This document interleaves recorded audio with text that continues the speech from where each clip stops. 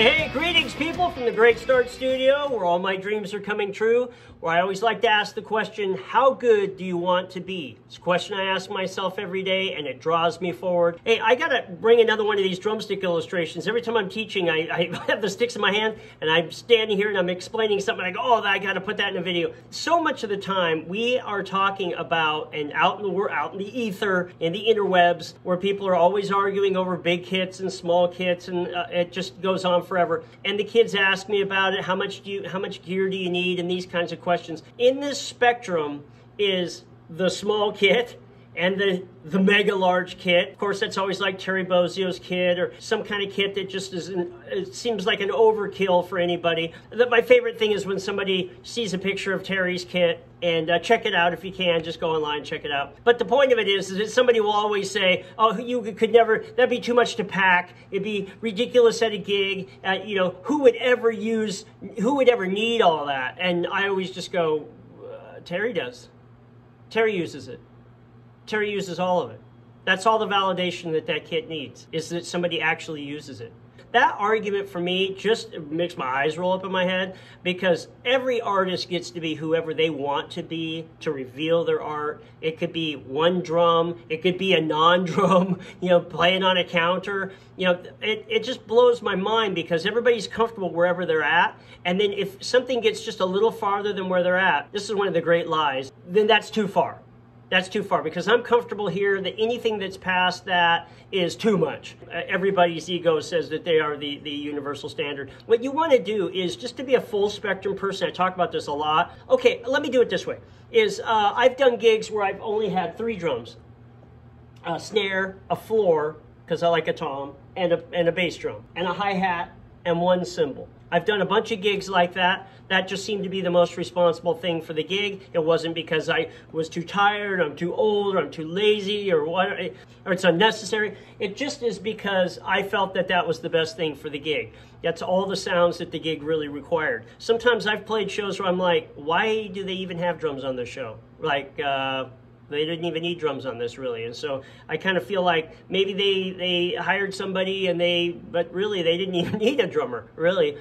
I'm trying to make these short. I've had kits that go all the way up to larger configurations like this. And this fulfills all the needs that I need. I sat around and went, how many tom tones do I need to reveal how I feel on the drums? 4. I figured a high one up here on the 8, the 10, the 13, the 16. Those seem to follow pretty much everything that I would ever need. And then I just doubled it. So really, this is just a 6-piece doubled to 11, because the snares, there's only 1 snare. But the point of it is that you get to choose as an artist anywhere you want. So I tell the students, the great thing about the drums is that you get to play around with the instrument itself, the actual foundational parts of the instrument, where they're placed.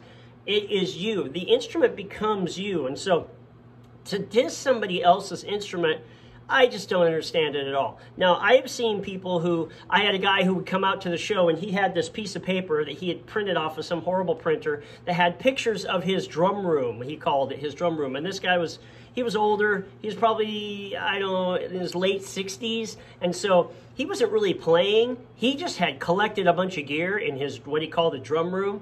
It was just a room full of drums, not even set up to play, just drum. He called it his drum set, and it was just a room full of just random drums, not even set up as a kit. And I would go, really? Well, that's a lot of drums. Do you ever play them? Oh yeah, I play them all the time. And yet you look in the picture and there's like no way to even get in the room. It's just a bunch of drums in this room. Looks like a pawn shop gone mad. There are people who just are collecting drums, and that's all they can think about. For real musicians who are actually playing, who actually are in bands, who are actually steering towards music and not just the symbolism. We've talked about this, the symbolism of music without the substance. You get to do anything you want. You literally get to do anything you want. Now, I prefer drumsticks. I really don't like playing with brushes or mallets or any other kind of, hot rods, blastics, and all those kinds of things. That's just me. Now, there are people who do that. I don't have to discredit them for their art, and that's what they do just because I don't like doing it. I don't like playing drums with my hands. There are plenty of drum set people who like playing percussion. That's not me. I don't have to say, well, you're not a real drummer. These are just weaknesses of the mind to do this. I tell my students, do not do this. Just say, wow, that's good for you. When I see somebody who has a big kit or a small kit and they're actually playing it, and I just go, wow, well, good for you. Everyone's in process. Sometimes people have a kit, they're trying it out for a season. It could be 2 or 3 years where they're trying out these pieces, and maybe they decide they want another piece on there. Maybe they decide they want 3 more cymbals on the left side. They've never had cymbals on the left side. Maybe they've just now learned to use their left hand, and now they're incorporating things on their left side. Maybe they want small sounds like bright timbales or octobans or something, and they incorporate that. When Dave Weckl put like bongos on the side that he was playing with a stick, I thought that was the coolest thing,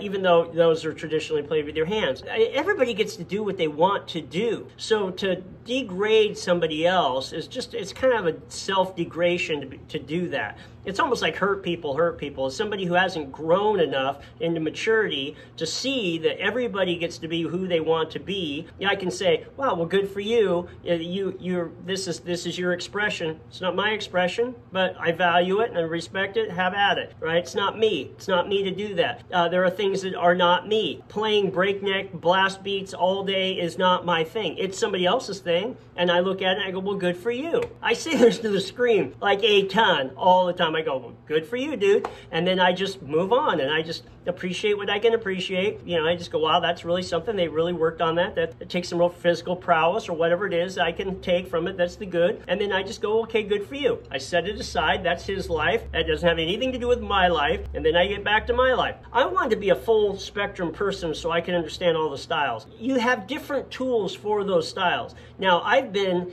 hired by blues bands where I'm playing a 4-piece kit, but because it had a rack on it and I showed up early, as the guy walks in, I'm standing right there with my Pepsi. He doesn't know me from anybody. He just hired me just blindly, but I'm already set up early. And he comes walking and he turns, he looks at the drum set and he just says out loud in the lobby, man, that's not the blues.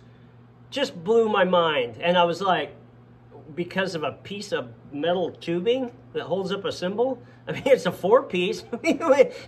I couldn't understand it. So you can't make everyone happy. That's a fact. Some people need something to be a very particular way. You do what you can to make all these people happy as you get hired. The ultimate thing is to make you happy. I don't want an instrument I am actually playing on that does not have the sounds that I need to express what I think the music needs to be expressed by me. It doesn't have anything to do with blues. It doesn't have anything to do with this guy. It doesn't have anything to do with, it has to do with me as an artist saying, I want my foot tambourine here, so if I'm going to, I think this is a gig where I could use it. If I can use it in there and make it musical, I'm going to bring it because you are in charge of you.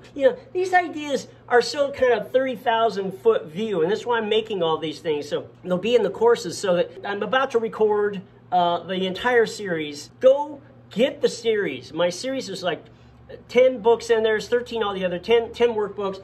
Get the series. It's a freeway. London's Great Start Drum Set. Get on it. Get on the freeway. Start walking down. I'm going to start making all the video courses here. I built a whole building to do this. It's cheaper to build a building than it would be to try to record all this in the studio. So anyway, you want to get that into you and start playing. You'll get these concepts into you down in the weeds so you can really start learning what it is music requires. This is the 30,000 foot view, so you can at least get in the right part of the neighborhood, because otherwise you're off wandering around in the jungle and you have no idea what you're doing. And so you want to get a healthier aspect of what it is that we're doing here, that you could be anywhere on the spectrum for a kit. If it's authentic and that's where you think, I went through the 9s where I realized I was just playing fills way too much, and I just decided to take the toms off. I just took all the toms off my kit for 9 months. I was crashing all of the time, like always crashing. I was like, I need to practice not crashing. And so I went and I took